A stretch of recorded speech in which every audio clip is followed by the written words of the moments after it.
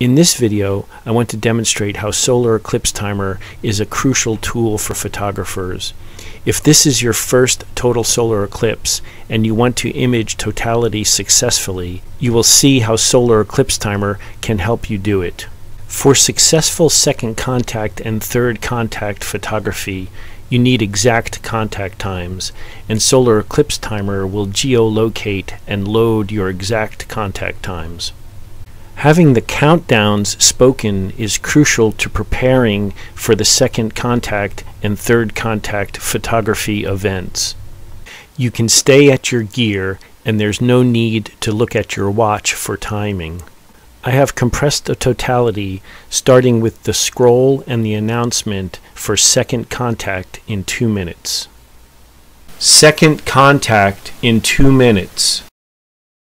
Second contact in 60 seconds, 40 seconds, 30 seconds, 20 seconds.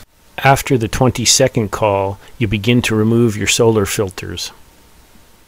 After you take your solar filter off, begin to take rapid exposures at your shutter speed for the diamond ring and Bailey's beads right up until second contact. 5, 4, 3, 2, 1. Glasses off. Glasses off. When full totality occurs, enjoy it with your eyes for a moment, and then quickly take a range of shutter speeds to expose the full dynamic range of the corona. Max eclipse in 10 seconds. The max eclipse call reminds you to enjoy it with your eyes again.